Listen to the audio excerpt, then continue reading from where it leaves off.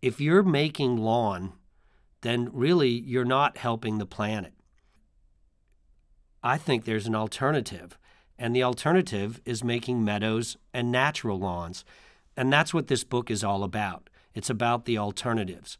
You know, it's one thing to just wag a finger at people and say you shouldn't be doing this, but it's more important to offer an alternative. And I think what meadow gardening offers, and I like to call it meadow gardening, is about walking more softly on the planet.